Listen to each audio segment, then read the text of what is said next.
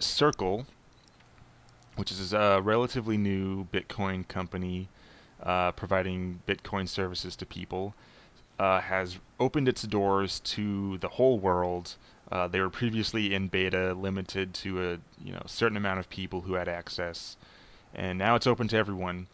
And basically, the main appeal of Circle, it seems like to me, that wasn't available anywhere else before, is that now it's possible to buy Bitcoin instantly using a credit or debit card and have it available right away. You can leave it in your Circle account if you want, or transfer it to a separate wallet application, or put it in a paper wallet, or whatever you want. Bottom line is instant Bitcoin access available to anyone who has a debit or credit card, which is pretty huge. That wasn't really available anywhere else before. Previously, like, one of the best options was Coinbase, which you would have to place an order and wait for like 5 days to get the Bitcoin in your account. Uh, or go on local Bitcoins and set up a meeting with someone at the local coffee shop or something and pay in cash, which is kind of inconvenient. Or on local Bitcoins, go on and make a purchase with PayPal. Um, hope that the person you're transacting with is legitimate and reliable and stuff. Now Circle just makes all of that kind of obsolete, actually, as long as you have a debit or credit card. And you just buy it instantly. Um, there's pretty much no fees really. There's just a fee. There's just like tiny banking fees that they couldn't get around, and even that goes away if you like instantly connect your bank account to it.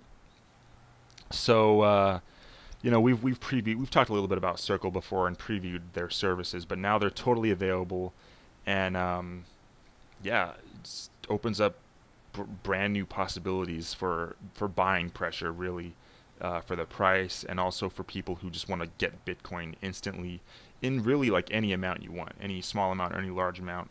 Um, Evan, have you tried out Circle yet or gotten any experience with this? No, I haven't tried Circle yet, but I definitely need to. See, I've never been exposed to the inconveniences of buying Bitcoin because I've never actually bought any Bitcoin. Uh, I've told this story before, so Yeah, um, freelance payments in Bitcoin and stuff like yeah. that. So yeah. But yeah, I should definitely probably try Circle because it seems pretty cool to just be able to type in your credit card information and buy it. But I have kind of an unpopular opinion about this. Okay, hit me. I don't think this is really a big deal at all. Okay. Let, all So right. you can buy Bitcoin instantly, no fees with your credit card. Mm-hmm. That's awesome if you're already buying Bitcoin. What does Circle bring to the table that's gonna make my mom go and buy some Bitcoin? Because that's what we need right now. Uh, because at the end of the day, you still have to convince people why they should buy Bitcoin so they can go to a store and buy something when they could just not buy Bitcoin and go to the store and buy something with cash or credit. Mm-hmm. 'Cause yeah, I mean, Circle is cool because it makes buying Bitcoin a lot more efficient, a lot faster, all this stuff. Um, but it's not really going to encourage adoption. You can tell people, oh, well, you can buy it instantly. Well, why am I going to buy it in the first place? You have to convince people to buy it before you can show them how awesome it is to buy it instantly. And, Yeah. that's just what I think about it. Yeah. I think there's a pretty wide spectrum of people who would be potential buyers of Bitcoin. Of course, the Circle development isn't gonna convince any of the people who were already really skeptical from the beginning and who are opposed to it and don't want to get involved with it. They consider it a Ponzi scheme, and whatever their criticisms are. I think this has a real potential to impact the people who were already on the fence about Bitcoin, who have been kind of watching it in the news lately and think it might be disruptive and think it might be fun to just experiment with. who might want to get involved with like the newest technology and finance and things like that. So the people who are already on the fence, but before they would look into ways of buying Bitcoin and they're like, oh man, I've got to meet with someone in a coffee shop who I don't know, or I've got to link my bank account to Coinbase and then wait 5 days for it. So I got to place the order, like my money is gone, and then I got to wait 5 days to get my Bitcoins. I'm not sure I want to do that. Like Circle allows those kind of people who are on the fence and kind of don't really like the buying options that were available to them already to have like an instant, like, impulse buying, right? There's a lot of people who do impulse buys. They decide one day it's like, okay, I'm going to get involved with this. I'm going to do this. And it's like they might not feel that same way the next day because like the price drops or whatever, but like they have the option now to buy it instantly when they have the impulse to buy, right? So that's I think that's the main difference that Circle brings to the table. And like I don't want to say for sure that we'll see another Bitcoin bubble because I don't think it's for sure. But if another bubble happens, Circle is going to be a huge, huge factor in that because people are going to be able to just buy into the bubble instantly and get along for the ride right away without having to wait at all and just impulse buy, boom, you're in. Circle holds your bitcoins or transfer them to a separate wallet. So impulse buys. That's I think the main thing this brings to the table. Well, that's a good point because there were a few times before I started writing for CoinBrief where I was like, okay, I'm just gonna make an account with an exchange and I'm going to, you know, I'm gonna buy some Bitcoin. Um, so, the exchange I chose was Bitstamp for whatever reason because that was the first thing that popped up when I Googled Bitcoin exchange. Um, and so I made an account and I was like, okay, I'm not putting my social security, I'm not giving my social security number to this website. I'm not giving my bank account number to this website.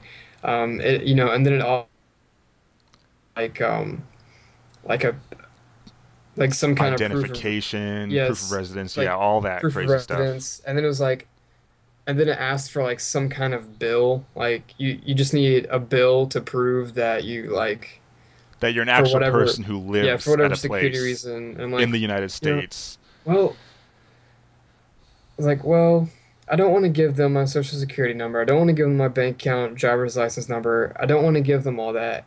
And then on top of all that, I live at home, so I don't have any bills that I can show them. Um, so, it's not really worth my time. It's a huge hassle. Yeah, so that's actually a good point. But still, those people, those potential impulse buyers, they are an extremely small minority compared to the skeptics out there who would be convinced if they had um, like a bonus option with their salary, or if they could have an option to get their wages paid in Bitcoin as like an investment thing. Um, that would do way that's going to do way more for Bitcoin than making it easier for people to just buy it with a credit card.